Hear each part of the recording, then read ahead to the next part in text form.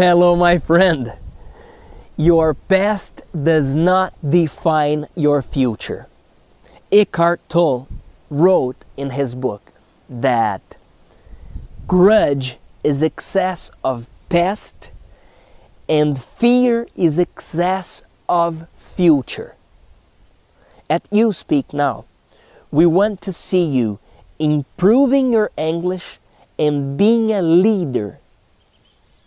In leadership, we work with productivity, relationships, and communication. We want to see you doing the things you want.